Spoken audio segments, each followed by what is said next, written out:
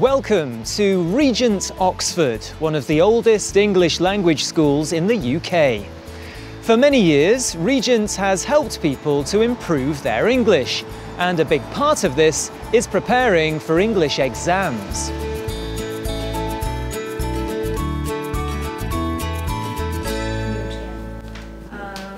Most of the students here are hoping to get a qualification in English.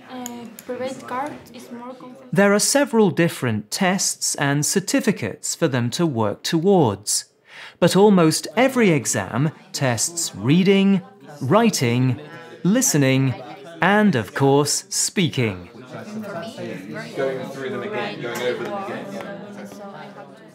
For a lot of students, the speaking exam is often the most stressful.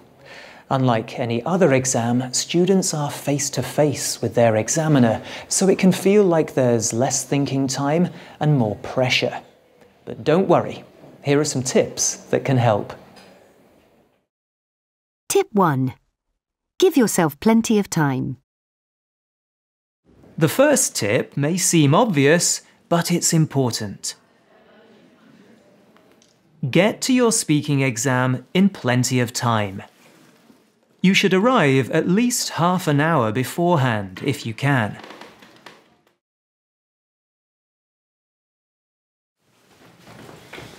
You need to feel relaxed, and if you're late, you'll be stressed, which will make the exam much more difficult.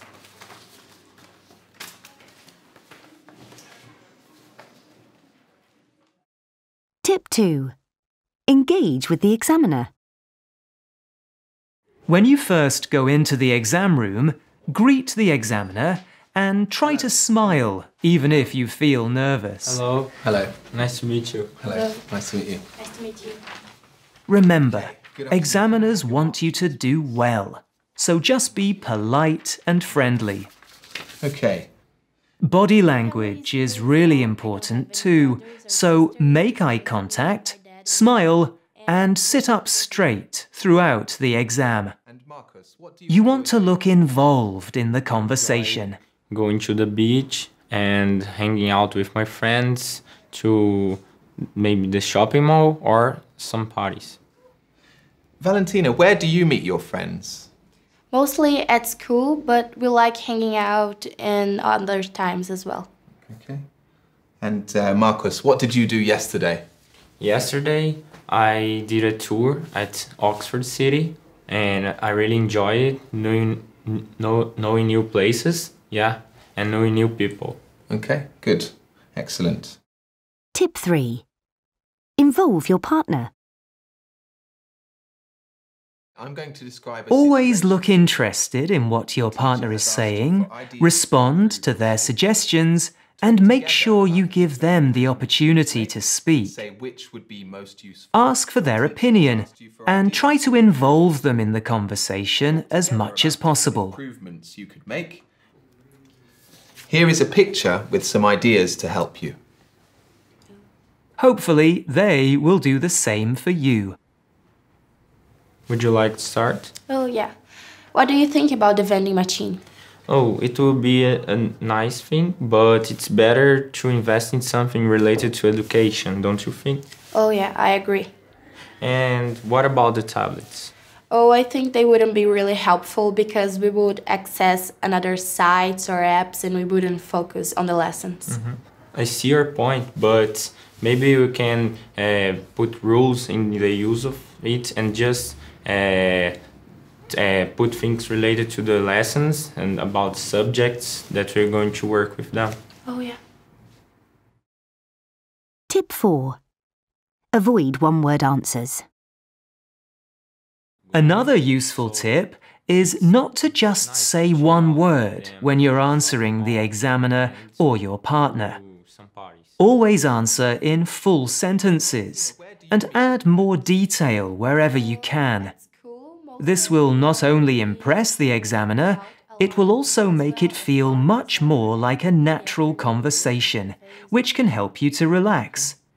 Marcus, where are you from? Rio. And Valentina, where are you from? I live in Brazil as well, but I live in a really small town. It's called Santo Augusto, and I live there with my whole family. It has only 13,000 inhabitants. Yeah, I forgot. Tip 5. Don't be afraid to say that you don't understand. It's perfectly normal to not understand a person that you're meeting for the first time. When the examiner asks you a question, don't panic if you don't understand. Just ask the examiner to repeat it. Now, what sort of accommodation would you most like to live in? could you repeat that, please? What sort of accommodation would you most like to live in? In apartments, of course. I don't really like living in houses. Tip 6. Don't memorize answers. Whatever you do, don't give answers you've learnt word for word.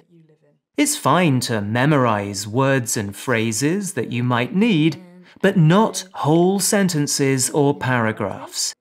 These are easy to spot and give a bad impression. Remember, it's a test of your English, not your memory. Tell me about the kind of accommodation that you live in. I live in an apartment.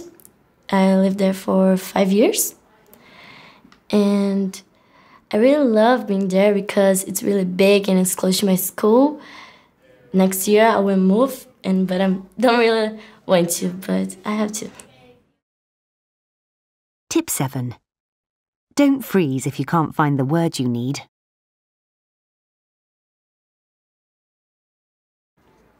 When it's your turn to speak, if you can't think of the word you need, don't panic and say nothing. Just try to explain it in a different way. This is also quite normal. It happens to people all the time, even in their own language. Paper and your pencil, and here's your topic. I'd like you to describe an event that you attended recently. Can you start speaking now, please? Yes. A couple of weeks ago, I went to my cousin's wedding, and we are really A couple of weeks ago, I went to my cousin's wedding, and we were really glad that he invited us, and we had to go to another country. I was really glad that he got married, and how can I say it was a really nice wedding. He's from another country, so I went to Paraguay. We went there, and it was so nice and beautiful. In other words, it was so emotional and touching. But my favorite part was when his mother, my aunt, she sang a love song to the newlyweds. And how can I explain that? Everyone in there cried. There's no doubt that speaking exams are challenging, but these tips will help you to feel more confident and speak more naturally. But of course, the best preparation is practice.